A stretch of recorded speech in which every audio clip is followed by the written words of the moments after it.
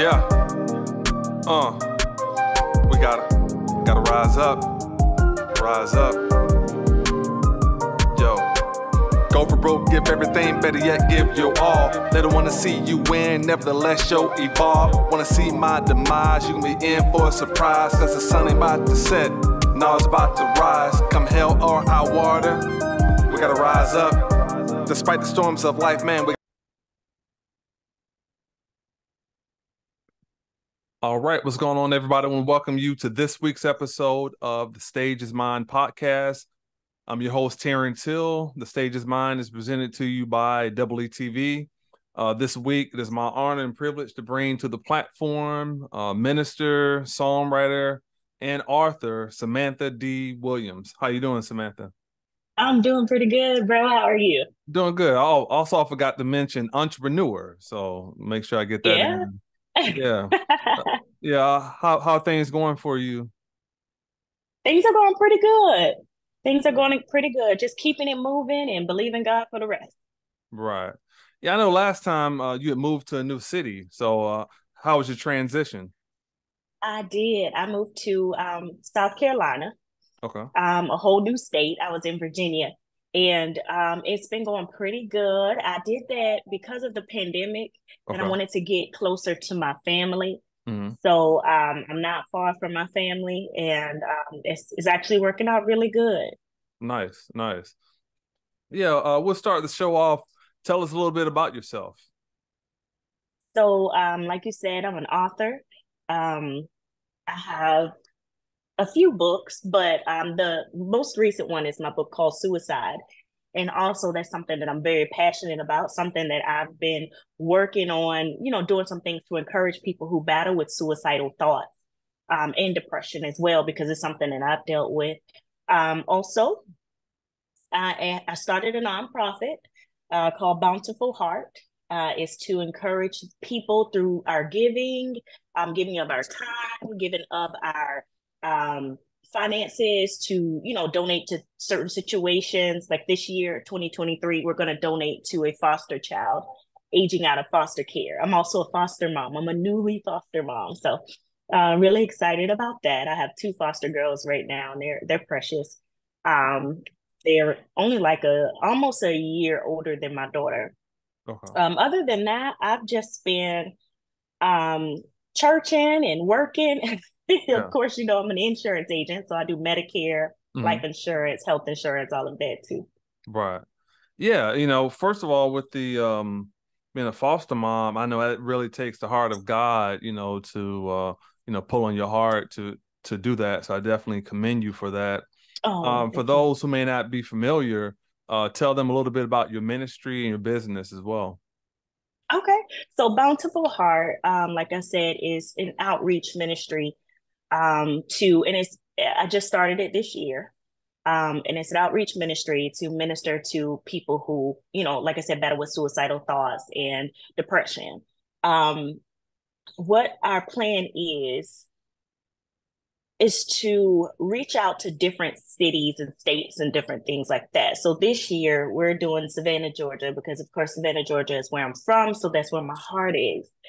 So we're reaching out to one or two foster kids in Savannah, Georgia, and I like to think that being a foster mom is a ministry all within itself.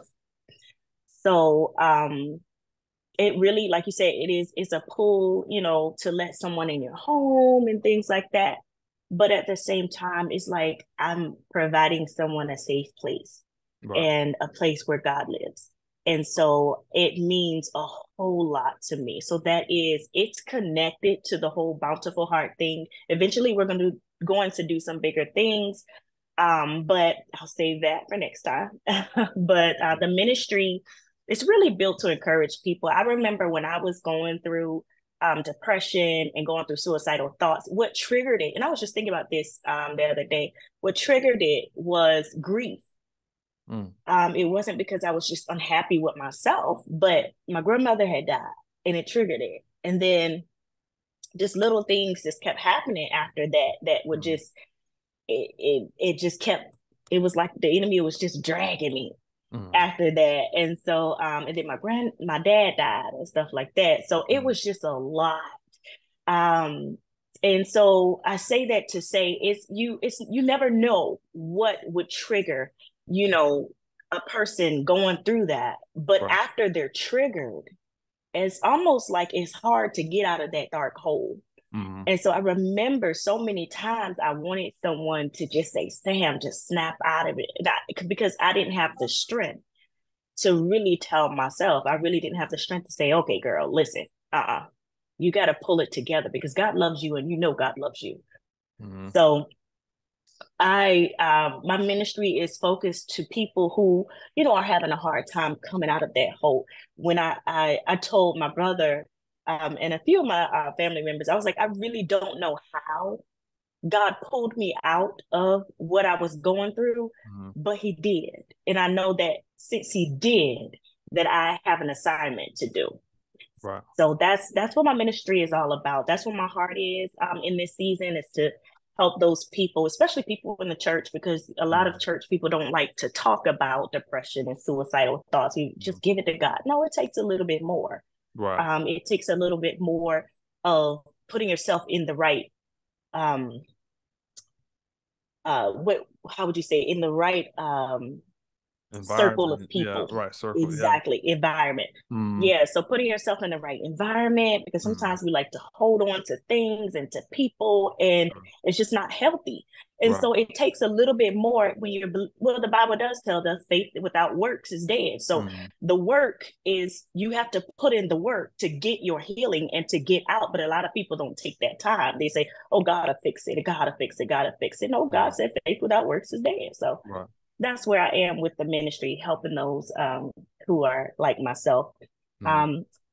As far as my business, of course, I do Medicare, people who age who age into Medicare 65 and older. Some people qualify for Medicare before then if they have had Medicaid for a while. But I love doing Medicare and I love doing life insurance, help protecting people, because when someone passed away, it's like, what are we going to do? The fact that they're gone, but Right. if we don't have any finances to bury them, that's a heavier weight. Yeah. It's like, Absolutely. Lord, what are we going to do? Right. So I'm definitely there to help others, and to serve in whatever area that I can, with insurance and health insurance as well, with people who are under 65. If they need just health insurance, they can't get it from their job. They can't afford it. Like we have where I can help them get a stipend through the government to get health insurance. So we're definitely, trying to make sure people are getting help. And Right. I'm the type of person, I'm going to research and do what I got to do to try to find you what you need. So Right. that's Right. where I am. Okay. Now, when let's address the suicide thing for a minute. What are the warning signs of someone may be suicidal, and how can they be recognized? I think it's different for a lot of people. Mm-hmm. Um, it really just depends on that person. But a lot of the warning signs are people who may be seeming like they're losing hope, or they may have a schedule change. Like they're used to getting up at a certain time, but they don't get up that time anymore. It's like they don't want to get up, or they're tired all the time, or they're eating too much or not eating as much. There's a lot of different signs that you can have when you're dealing with someone who's battling with depression and suicidal thoughts. Now, when it comes to people who battle with suicidal thoughts, it can be a person that's like cutting themselves. It could be a person like you definitely want to. I've seen people who I just looked at their arms and I could tell like they were cutting themselves. They're trying to numb the pain, and that is just until they get the nerve to actually do it. And so there's so many different signs to suicide. I'm actually a psychology major too. I graduate next year. I'm so excited about that. But so those signs are like, it's though I would say the main thing is patterns. When their patterns start to change, and they start to change in how they talk about themselves, how they talk about others. Mm-hmm. then you can kind of ask, are you okay? Right. And a lot of people, they don't want to say, no, I'm really, thinking about this. But you have to make it a safe place for them to be able to say, hey, look, I'm battling with this. I have friends that I can call today and say, listen, your girl ain't right today. Mm-hmm. And people need to have that comfortability to be able to say, listen, something is not right with me. I need you to pray for me. I need a hug. I need something. Right. Yeah, definitely. Let's say there's a situation. I know a lot of times people hide those things, but let's say Yeah. it's identified. We know we're dealing with somebody who's dealing with that. What can individuals do to support someone who admits that I'm dealing with that, dealing with those thoughts and behavior patterns? Yeah. Some of the first things I always tell people is to go to counseling. It's okay to go to counseling. And sometimes going to our pastors or like our leaders in our church it's good. I'm not saying it's not good. It's good. But at the same time, going to a licensed professional Mm-hmm. counselor could really make a difference because these are people who have the ability to pick those things out of you. Sometimes in ministry, which I've dealt with that before, sometimes in ministry, people are called to preach and they're called to minister to you. But when it comes to your mental state, they don't have that ability or that knowledge to pull those things out of you or to help you deal with it. So Right. that's why I always recommend people go to a licensed professional counselor. That's one of the main things I do. And I actually do that every year. I take a little moment for counseling for myself. And I encourage other people that are around me, my friends, I encourage them to do the same thing. It's just healthy. But for someone who is dealing with these thoughts, get it out of your head. Even if you have to write it out, that's one of the things that counselors usually recommend. You can write it out and you can take it to your counseling session, but definitely counseling makes a difference. Also, if you believe in God, some people don't believe in God. If you believe in God, go to the church. Mm-hmm. Get you a community of people. We want to bring everybody to Christ. We really do. But for some people, it's not going to be as easy as others. Mm-hmm. So if someone says that they don't believe in God at the moment, I don't push them and say, "Oh, but God is, this God is so amazing, and God is a gentleman." Mm-hmm. So I'm not going to push that on a person. What I want you to understand is that the love that I have in my heart that makes me care about you is the love that I get from God. Mm-hmm. So that's the thing that I encourage others to do. Go to counseling. If you believe in God at that moment, go to church. If you don't believe in God, try church. But Mm-hmm. at the same time, have you a community of people who love you and who believe in you and people that you can talk to when things are not going well. Yeah. Another thing I would say is try changing how you eat because certain things can set off stuff in your body, certain triggers. You would be surprised how many triggers people have throughout a day by a smell, by something someone cooks. Mm-hmm. It can be something so simple. Mm-hmm.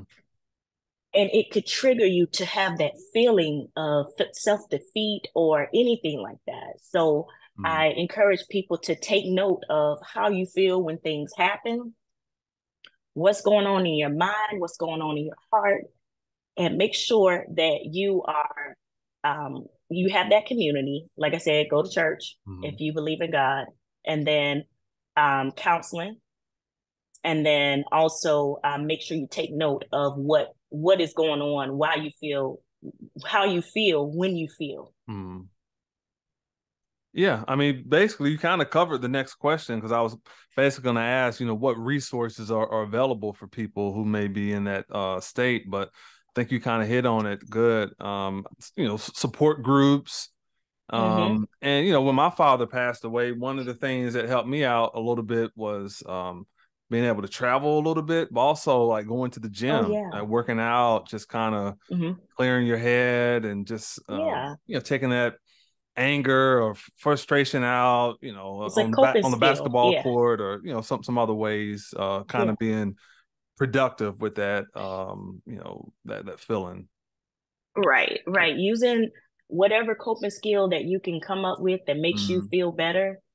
I mean, it always helps and it leads you to a place. You're not going to come out of this depression or this grief or whatever you're going through that triggered it. You're not going to come out of it right away. Right. So you got to gradually do things to make yourself feel better. Yeah. And one more other thing, if it gets too serious, you can always go to the hospital. Mm-hmm. In the hospital, they will monitor you and things like that. Mm-hmm.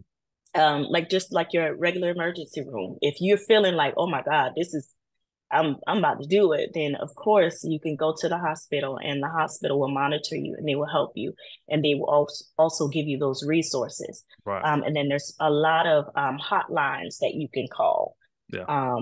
that will work with you, counsel you, or pray Mm-hmm. with you. There's a lot of hotlines that could help you. Yeah, definitely. As a community, what can we do to reduce the stigma surrounding suicide and mental health? I think that's a tough question. Yeah. That is a tough question because so many people look at it as, when a person is going through a mental health crisis, Mhm. they look at it as a weakness. And Yep. it's not a weakness, it's a sickness. Right. Just like someone is going through, like I had scoliosis at 15 years old. Mm-hmm.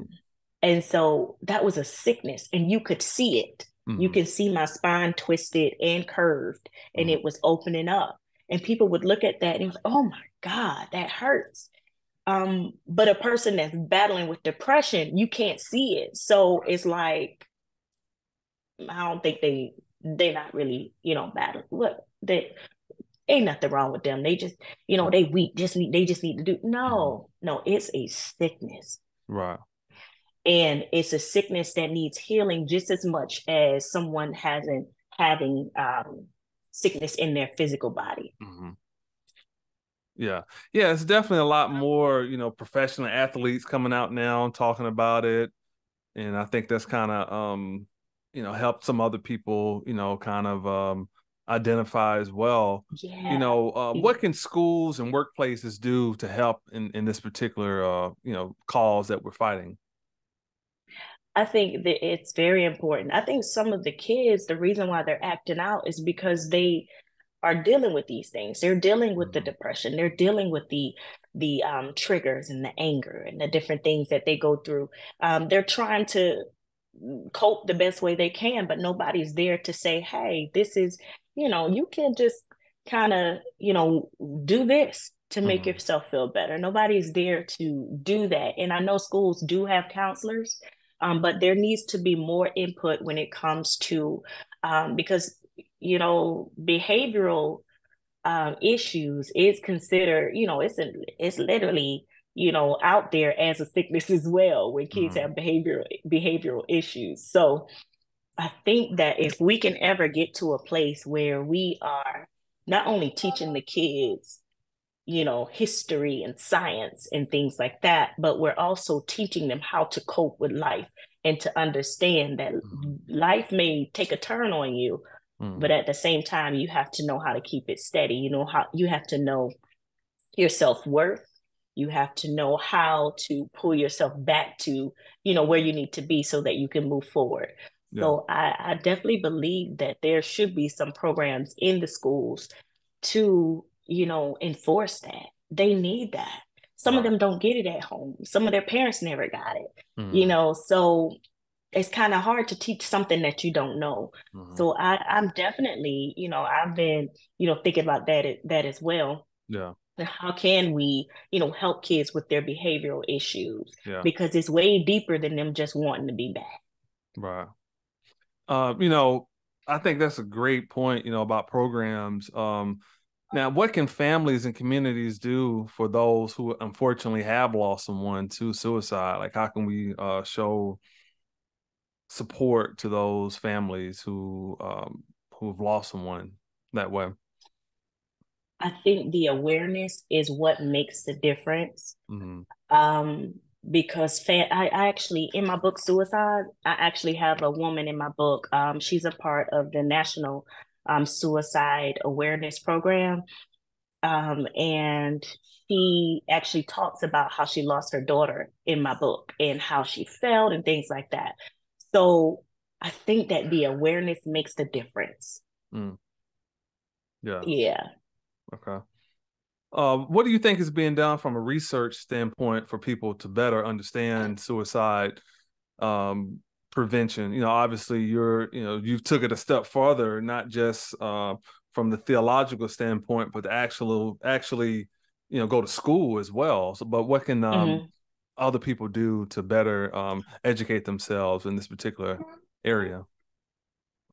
That's my baby. I'm sorry. Yeah, you're fine. But I do believe that there are some research studies that are being done Mm-hmm. as far as the suicide awareness, the national program. Mm-hmm. They do collect funds just to do this research. Yeah. And that's why they do stuff like the suicide awareness walks. If you ever see like suicide awareness walks Mm-hmm. or programs and things like that that are coming up, and it says like ASFP, um, that is the program that is set out to do the research. And I'm sure there are a lot of other research and things that are going on right now as well. Okay. Do you think enough is being done right now to improve the access to like mental health services for people? Mm, I believe I don't believe so. I think that is after the fact is done, Mm-hmm. but when it comes to helping prevent it, Mm-hmm. I don't think that enough is being done. Okay. And that's where my heart is, like helping people before they get to that breaking point. Yeah. Like while they're going through it, and then like it's just done. Like I've had multiple people that I've known that have committed suicide. Yeah. Yes. Even when I was in high school, Mm-hmm. I remember a young lady, and she was, oh my goodness, she was so funny. She was so funny. And she committed suicide, and we just could not understand. Like she was literally the life of the party. Yeah. And she sung in the gospel choir and everything. Yeah.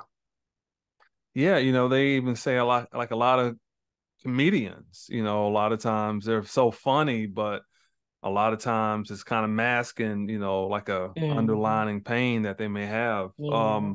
I lost two friends that way as well. Actually, one Mm. girl, she was a PK, she's a preacher's kid. Wow. Um, what can be done, Samantha, to address some of the underlining factors that contribute possibly to suicide, such as poverty, social isolation, and trauma?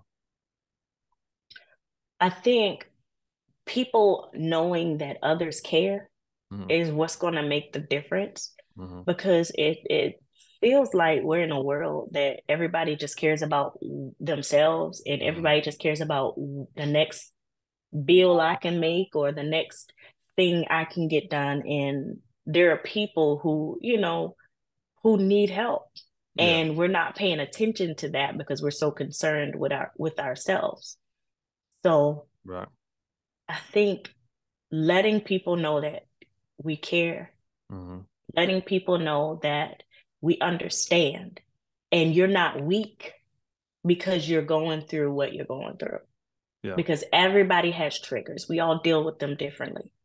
Mm-hmm. So I think us there being a safe place for people would make a difference, Yeah. because they would be able to come and talk to you about whatever's going on. Mm-hmm. And then you can actually tell them it's not so bad. Mm-hmm. And I wish that I'm not going to say I wish that I had somebody to say that it's not so bad, because I had to go through what I had to go through. But if somebody had told me and helped me to realize that it really wasn't that bad, and that a few years later, I'm going to get through this, Mm-hmm. and I'm going to be happy, and I'm going to um, be able to love people and not feel like I'm in this black hole. If I would have known that, oh my goodness, I probably would have came out sooner. Yeah. But I think the awareness and just letting, you know, people know that we care. Mm-hmm. Like you're not alone. Mm-hmm. Yeah. Absolutely. Even though this question may, if it sounds like it's from a repetitive standpoint, I'm not trying to be, but what are some coping skills that people can really develop to manage their stress and get through the difficult life events? I would say, as far as coping skills, you have to find what makes you happy and what makes you happy and healthy, not just what makes you happy. I take that out. What makes you happy and healthy. And what I mean by that is you can go drinking and that'll make you happy, but it's not Right. healthy. So Yeah. doing things like you said, exercising, or taking a friend, y'all going out to eat, or taking a walk. Taking a walk. I love going for walks. Right. Um, just doing those things that are going to ease your mind and ease your heart so that you can think effectively. Because that's what it's really all about. It's about your thinking, your thought process. What are you putting in your head? Also, like those inspirational podcasts. I know a lot of people listen to podcasts Mm. um, and things like that to help you stay, built up. Yeah. And then reading your word if you are a believer of Jesus Christ, Mm. um, and then listening to those inspirational things that are going to help you. So you have to find something. You Mm. have to find something to help you get to the next day. Yeah, absolutely. Now, September 9th at 5 p.m. in Garden City, Georgia. Tell us about the upcoming suicide prevention event and how can vendors and sponsors participate? Well, what we're going to do this year, we're going to postpone the actual event. And this year, our focus is literally going to be on the foster children. Okay. So we're going to do a fundraiser for foster kids. I'm hoping that with two foster kids, I'm hoping we can get at least like 3,000 each, and then get shoes and clothes and different things like that. Something people don't really like talking about is that a lot of these foster kids, when they come out of foster care, they go into trafficking, Mm-hmm. they go into drugs and all types of things. And so it's just been on my heart that, we have to be our brother and our sister's keeper. Mm-hmm. We have to. If something happened to me, God forbid, but if something happened to me, I would just hope that someone would look out for my baby. Mm-hmm. And I know other parents may be, some parents may not think like that, but some do. But um, those are our children. Mm-hmm. And if no one gives them a chance, then what are we gonna do? Just sit there and talk about them? Oh, they're just, this and that. No, nobody gave them a chance. People took advantage of them every chance that they got. And I just, I remember just hearing the stories and just seeing, with my own eyes, like some of the kids who have gone through some of these things. And it's heartbreaking. And we Mm-hmm. wonder why our world is so broken. And these kids are going through those things. They're going through depression. They're going through suicidal thoughts. They're Mm-hmm. going through all of these things because they just can't get a hand up. They can't get someone to say, listen, I'm going to help you and I don't have a motive. Right. So that's what we're doing this year. We're doing that fundraiser, and then next year we're gonna throw a party. We're Okay. gonna do our event next year. We're gonna throw the party. Mm-hmm. But this year, I really wanted in my heart to just focus on helping a foster child. And if we do get more funds in, then of course we will help more. Mm-hmm. But just starting off, I didn't want to put too much pressure on everyone, Mm-hmm. and just say, let's just try to help one or two. And as it goes, then we'll see, you know, if the Lord will increase. Give us the link where people can donate, the website, and then Okay. also how people can, purchase your book as well. Okay. So you can definitely go on samanthadwilliams.com. That's SAM as in Mary, A, N as in Nancy, THA. D as in David, Williams, WILLIAMS.com.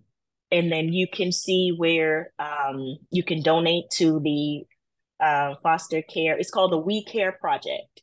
Okay. So you can donate to the We Care Project. You can do that on using that link, or you can use PayPal. Bountiful Heart is the name of the nonprofit through PayPal. And then also for Cash App, it is We Care Project 23. And that's WECARE PROJECT 23. Okay, yeah, awesome. We'll definitely promote it on our end and promote it on our platforms. And lastly, anyone that's interested in learning more about you, maybe have you come to the church, whether you want to get access to your book or something that your ministry is doing, or more information about your nonprofit, give people those social media platforms. You could definitely go on my website as well, and SamanthaDWilliams.com. And then for social media, I believe it's Samantha D. Williams. You have to put the D in to pull me up. Samantha D. Williams. On Instagram, it is I am Samantha D. Williams. And then you can definitely reach out to me there. I'm actually giving away free books right now. So if you contact me, I'll send you a book. And that's, based on us talking about suicide awareness. I just want to be able to, help make people aware. So yeah, sowing those seeds. Yeah. Well, Samantha, I really appreciate it. I definitely commend you for what you're doing. This cause is very important. We didn't even talk about this, but like I said, I did lose 2 friends the same way. So I definitely think it's important to get this information out there. And also, a good friend of mine, him and his wife, they are foster parents as well. So I definitely commend you for that as well. So yeah, keep doing what you're doing for sure. You're a true inspiration, and also helping people with the insurance. Definitely, if you need insurance, reach out to Samantha. She can definitely get you hooked up. Yes, sir, I can. Yeah. Well, thank you so much for coming on the podcast, and I appreciate you guys for tuning in to the Stage is Mine podcast. We'll see you on the very next episode. Take care. I want to thank everybody for their support. Those of you that have been watching all of our podcasts. If you're interested in donating to the Stage is Mine podcast, you can send that 2 ways, via PayPal or Cash App. Our Cash App is Terry from the A, and our PayPal is EETV101. Support this machine today to help us continue to do what we're doing. Also, if you're interested in becoming a sponsor of the Stage is Mine podcast, email me today at EETV@yahoo.com or call 334-498-5394. Thank you very much. I want to thank you for tuning in to today's program. Be sure to hit that like, subscribe, and notification bell for all things pertaining to the Stage is Mine podcast. Until next time, take care. Give everything, better yet, give your all. They don't want to see you win, nevertheless, show evolve. Want to see my demise, you can be in for a surprise, cause the sun ain't about to set.